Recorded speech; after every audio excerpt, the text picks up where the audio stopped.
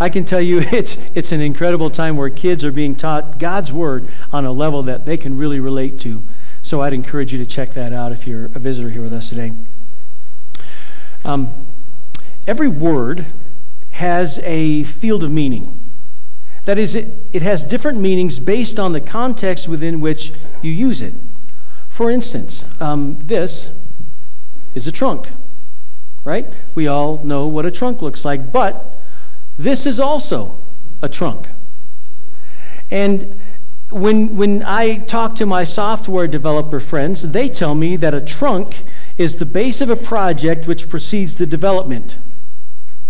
It's what starts it all off, and everything goes out from that. That's a trunk.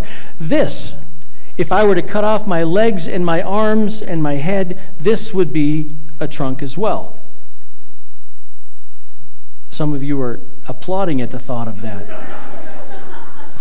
Now, this is also a trunk.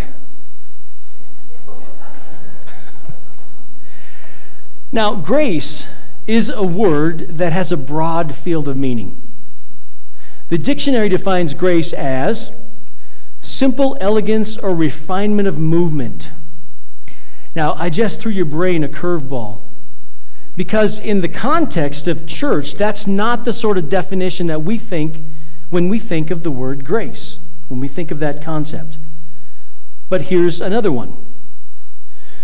To do honor or credit to someone or something by one's presence. To grace someone with your presence. My older brother used to tell me that he was gracing me with his presence just before he pounded on me.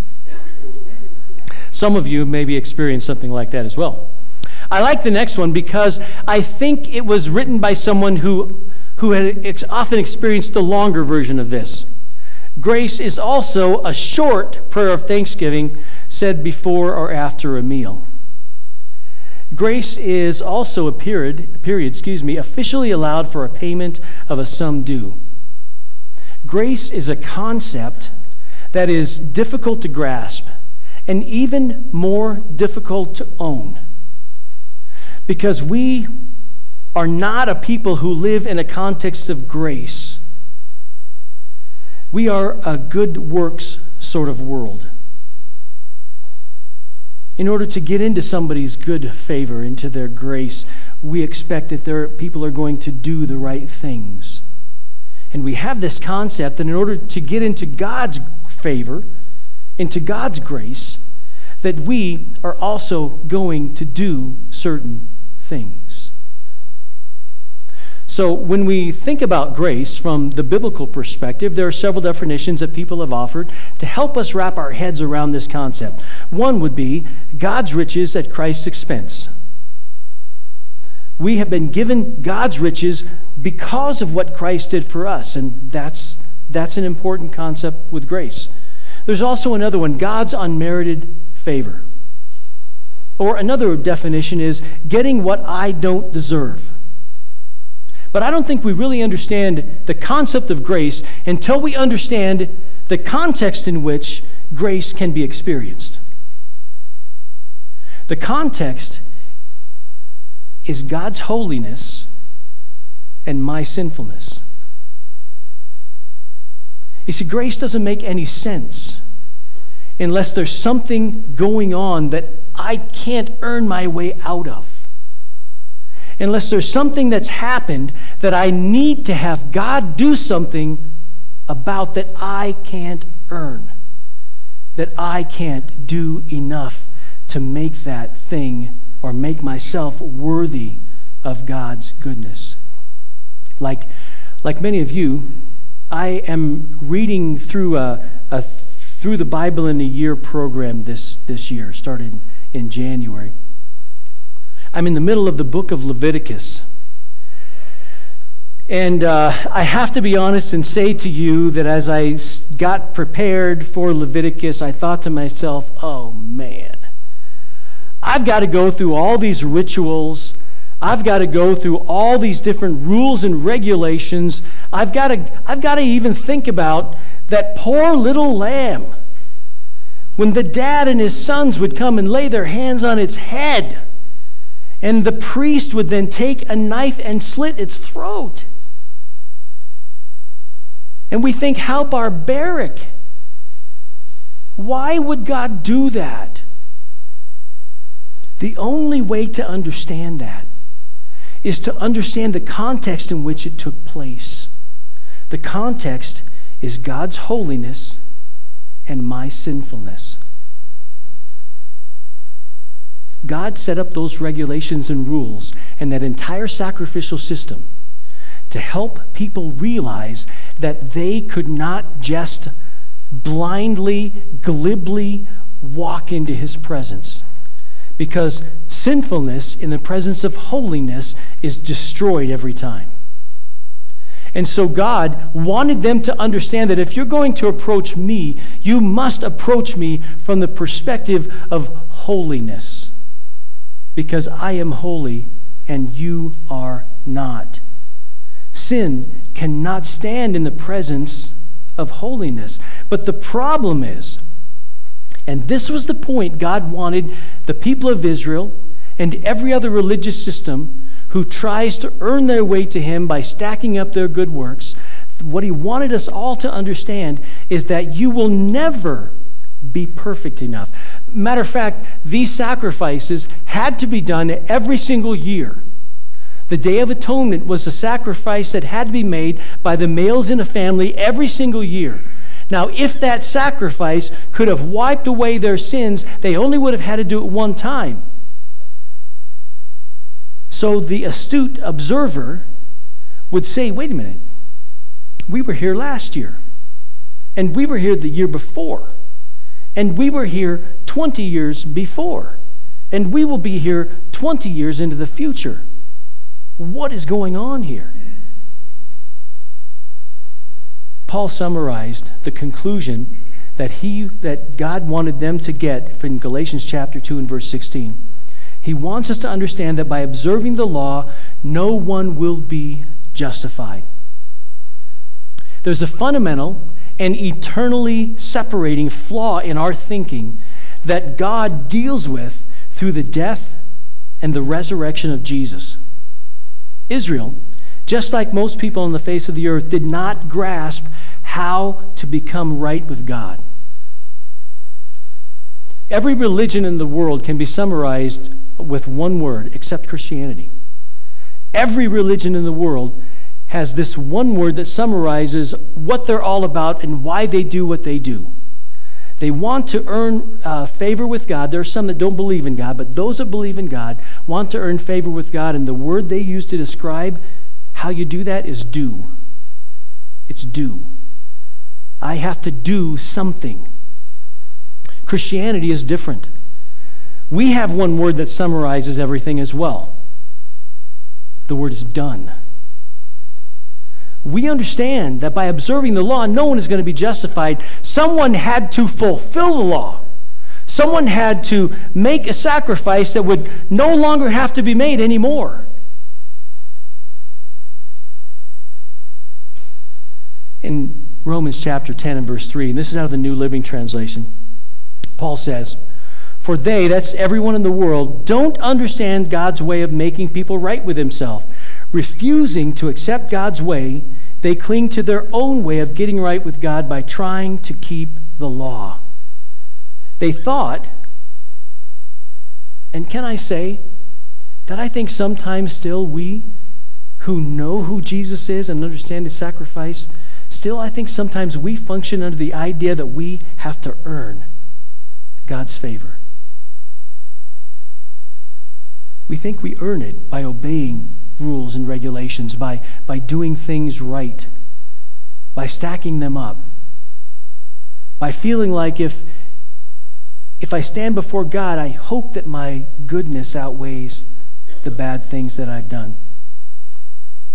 Romans 10:5, again in the New Living Translation, says, "For Moses writes that the law's way of making a person right with God requires obedience to all of its commandments." See, the problem is, if we're going to go on the basis of our obedience to the commandments, we have to obey every law. We have to obey it every time. We have to obey it perfectly.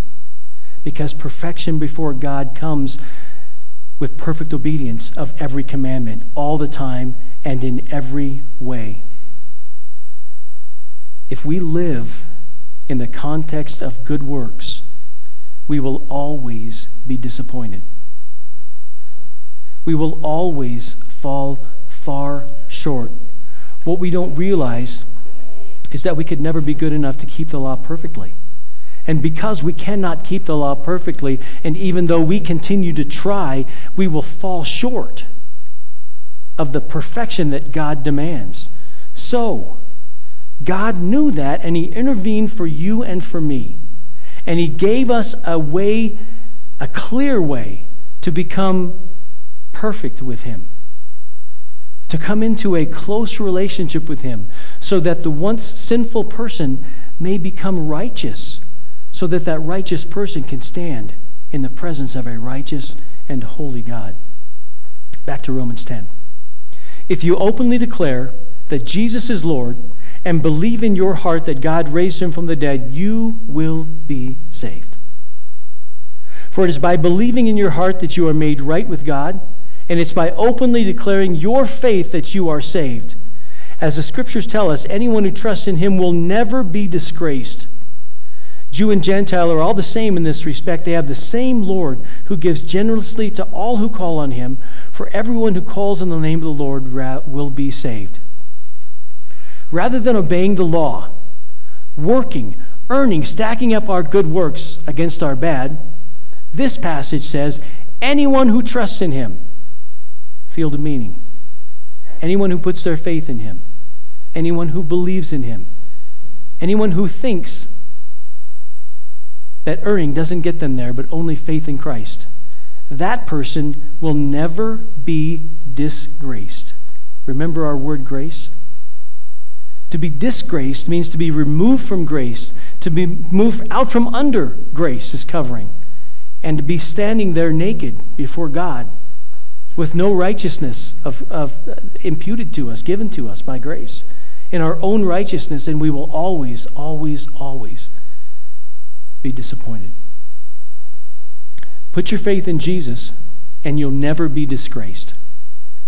Maybe you're here today and you've never put your faith and trust in Christ. Today might be a day for you to consider that. Instead of leaning on your own good works, instead of leaning on yourself, instead of leaning on church attendance or scripture memory or anything like that, leaning completely and wholly on Jesus because He is the only source of salvation. So we come full circle then, back to our understanding of grace. Grace, God's unmerited, unearned, not able to be worked for favor. It makes all the difference. For it is by grace you've been saved, Ephesians 2 says, through faith, and this is not from yourselves, it's a gift of God, not by works, so that no one can boast. Our connection with God flows from the gracious heart of our loving Father and is acquired by me through faith, not by works, not by being a good person. Faith in the finished work of Jesus Christ. I move from the context of works to a context of grace, and I don't even have to work to get there. God moves me from a context of good works to the context of grace, His unmerited, undeserved, unearned, unworked for favor. And I don't even have to work to get it. I just come to Him by faith. And what begins in faith continues in faith. When you were born into the family of God, because of God's undeserved favor, through faith in Christ, you were born complete. And here's the main passage for today. This comes out of 2 Peter chapter 1 and verse 3. It says, His divine power has given us everything we need for life and godliness through our knowledge of Him who called us by His own glory and goodness. God gives you and me everything we need for life and godliness. Nothing has to be added. Colossians 2:10 summarizes it this way, and in Him you have been made complete. Now, does that mean that you are all that you're ever going to be when you put your faith and trust in Christ. Not at all. Just as a normal baby is born with all the equipment he needs for life and only needs to grow, so the Christian has all that we need and only need to grow. You see, here's an oxymoronic concept. We think that works help us to achieve. The reality is, before God, our works actually cause us to shrink. And His grace causes us to grow. The more we lean into His grace through faith, the more He works in our lives and makes us the people He wants us to be. God never has to issue a recall on any of His models. Because there is no lack, there's no fault, there's no defect. Everything you and I need for life and godliness is ours when we put our faith and trust in Jesus.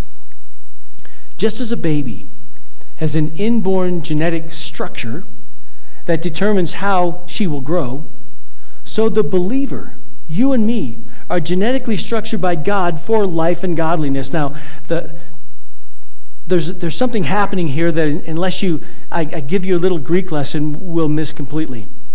This word life, these words, life and godliness are nouns.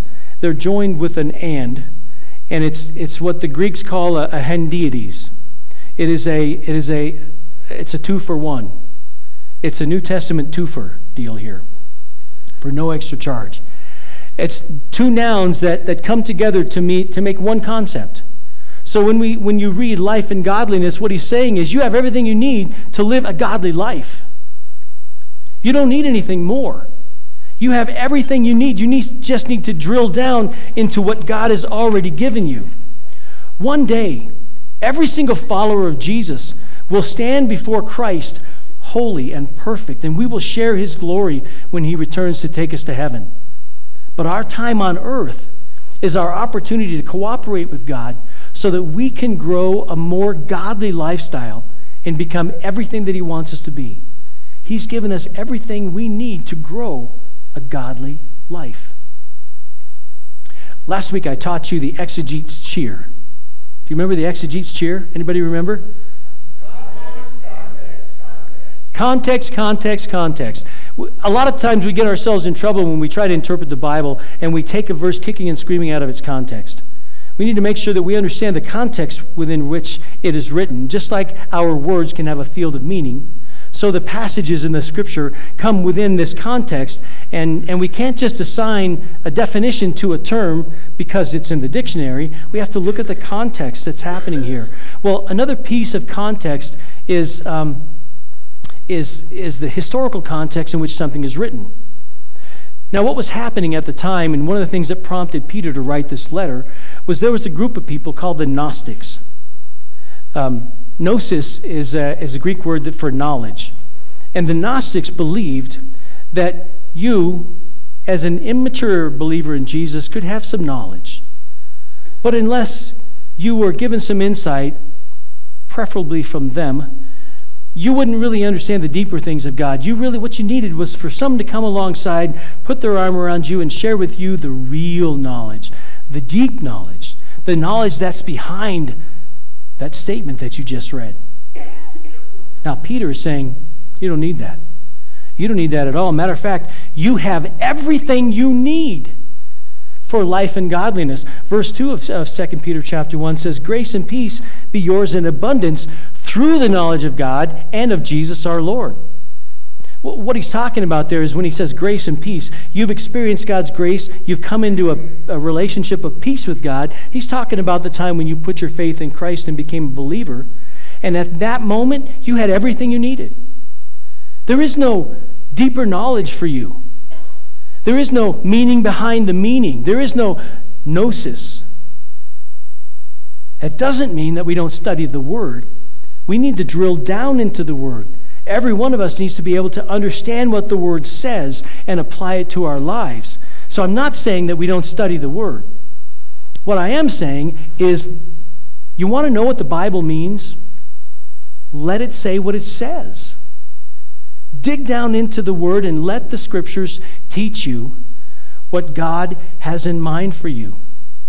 Your connection began by faith and continues by faith as we avail ourselves of the resources that He gave us already.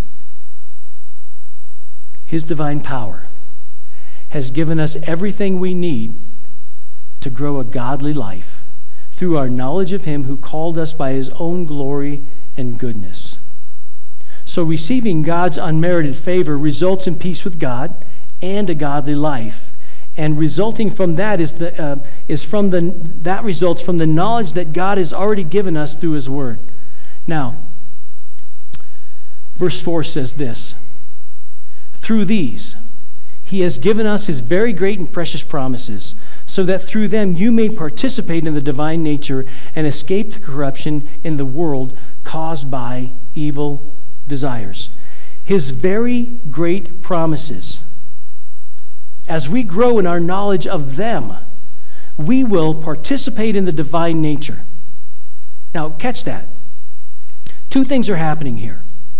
He says, when you meditate on these very great promises, you will be able to participate in the divine nature. Remember the context. You and I started off as sinful people, wanting to have a relationship with a holy God. We couldn't get there on our own. So grace came in. And that grace radically changed everything, because God made us worthy through what He did for us, so that we could then participate in the divine nature. Sinful person who could not stand before a holy God has moved out of the context of our sinfulness and moved into the context of God's righteousness, and we can participate in the divine nature. And that does not mean we become God. It means we become like God, so that when people see us, they're seeing how God would behave. That's kind of scary to me. John 1:18 says that if anyone has seen the Son, he's seen the Father. Okay, now I can see that for Jesus. People look at Jesus, and if you want to know how in the world the God of the Old Testament, the God of the sacrificial system, the God who wiped out entire nations, how He would behave, look at Jesus. By the way, part of the answer to that whole issue of this evil ogre sort of God in the Old Testament and this gracious God of love in the New Testament is the context. Sinful man, holy God. In law, trying to help us earn our way there. But grace intervened and changed everything, so that God could be gracious and God could be who He really wants to be in our lives. But not only do we get to participate in the divine nature, but the rest of the passage says that we escape the corruption in the world caused by evil desires. Get this. And we've said this, we've pointed this out several times over the last few months. We don't stop sinning by focusing on not sinning. You don't deal with your porn habit by focusing on not looking at porn. You don't deal with your gossip problem by focusing on not gossiping.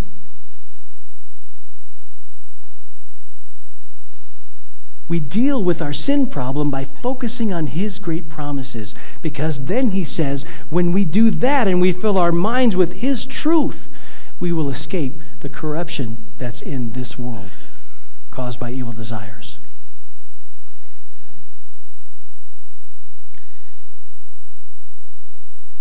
If we could become righteous by obeying the law, we would be living in the context of good works.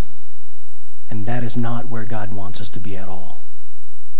We sin less because we dig into God's Word, allowing the indwelling Holy Spirit to open up our hearts and our minds to the truth and to believe His great promises. Allowing them to direct our thinking, to alter our behavior, to transform us so that we live godly lives. godly lives that he gave us as a gift so that we could drill into his great promises and allow him to change us from the inside out. The word participate in this particular verse is kind of interesting to me. It literally means become partners with. It comes from a word that may sound familiar to some of you. You're familiar with the word koinonia. Koinonia means fellowship. The word for that's translated participate here is koinonioi. It's partners or sharers, so that we get to partake of God's very nature, each of us growing to be the new creation that he intended us to be. And as we become more intimately acquainted, more personally involved in his word, we continue to grow as partners of God's nature. We become more like him. So the one who was once a sinner now becomes a saint in the presence of a holy and a righteous God. We don't have to worry anymore about following all those rituals and following all those rules and following all the regulations and laying our hands on the head of what seems to be an innocent animal to us and cut its throat, because Christ did all that for us so that we could become more like him.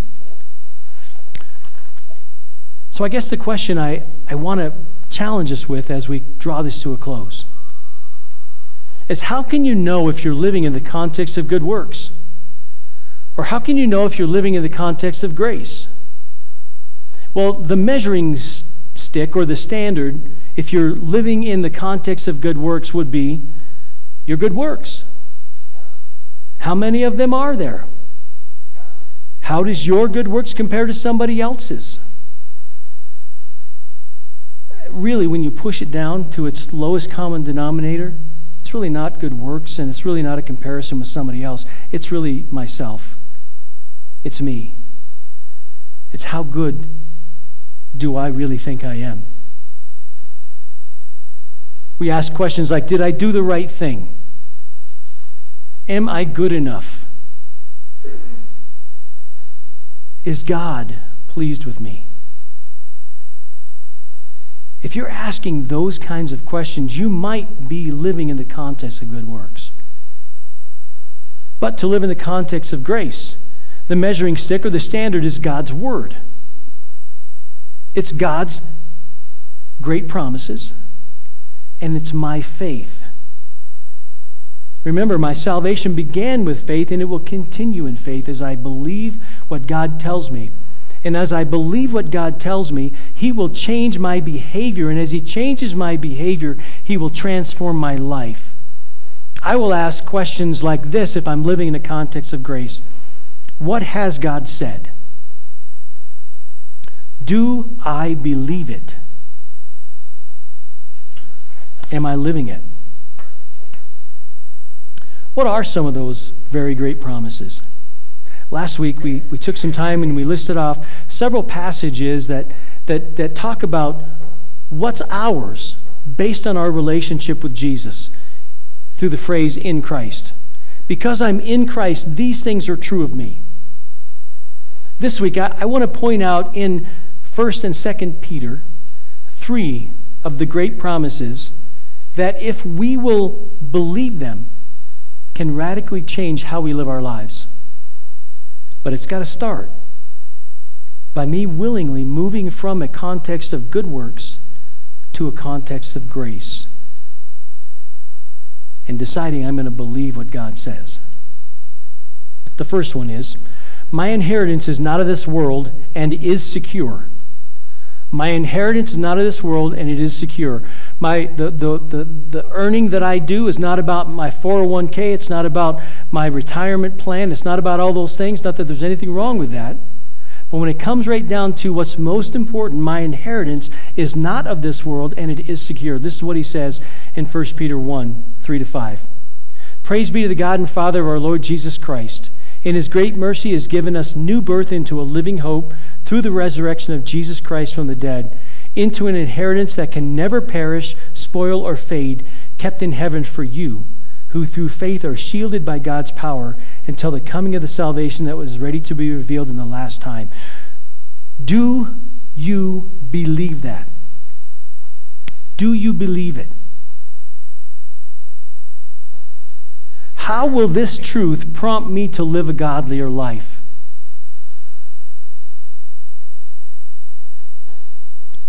And if I were bold enough to ask the Spirit, I might ask him, how would you like to grow a godlier life in me through this promise?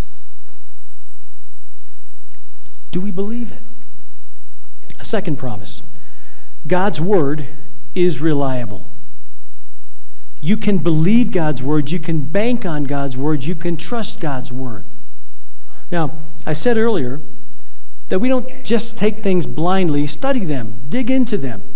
I can promise you, as you dig into the Word of God, you will find that it is true. You will find that it is faithful. And we start in that place of exploration. It's okay. Check it out for yourself. But I believe that God's Word is reliable, and this is what Peter says. And we have the word of the prophets made more certain, and you will do well to pay attention to it, as to a light shining in a dark place until the day dawns and the morning star rises in your hearts. Above all, you must understand that no prophecy of Scripture came about by the prophet's own interpretation, for prophecy never had its origin in the will of man. But men spoke from God as they were carried along by the Holy Spirit. Do we believe this? How will this truth impact the way I live? Spirit, how do you want to use this to make me grow as a godlier person? The last one. Jesus' return is certain and could be at any moment. Jesus' return is certain. He is coming back, and it could be at any moment. It is imminent. But do not forget this one thing, dear friends. With the Lord, a day is like 1,000 years, and 1,000 years are like a day. The Lord is not slow in keeping his promise, as some understand slowness. He is patient with you, not wanting anyone to perish, but everyone to come to repentance. But the day of the Lord will come like a thief. The heavens will disappear with a roar, the elements will be destroyed by fire, the earth and everything in it will be laid bare. Since everything will be destroyed in this way, what kind of people ought you to be? You ought to live holy and godly lives. It's as if he asked the questions for us. Do you believe this promise? How will this truth prompt you to live a godlier life? And how does the Spirit want to use this promise to help me grow a godlier lifestyle? I want to challenge you. I know that this has been a review for many. But like Paul said, it's a good thing for us to review some of the core truths. And it's good for all of us to remember it. This is the gospel. It is the good news that radically changes us. That Jesus Christ came to this earth, lived a perfect life, died in my place, and rose from the dead so that he could give life to you and to me. I acquire that life through faith, and I continue growing in that life through faith alone in God's precious, great promises. Pick one of these promises. Pick just one. Maybe pick from the list that we used last week of the things that are true of us because we're in Christ. Pick one. And spend some time this week and meditate on it. And ask yourself these questions. How will this truth impact the way I live today? How will the truth that's in this promise impact the way I live today? Listen then to God's Spirit and ask this question. How do you intend to grow a godlier life in me through the promise that's here? Because I think that God wants us to participate in his great promises and choose to live in the context of grace. It's a choice. Let's pray together. Father, thank you for grace and goodness. Thank you that we don't have to earn our way to heaven. We've all experienced that the reality that there's no way we could. We can never be good enough. But we come to you right now and we offer ourselves and we ask you to work in us.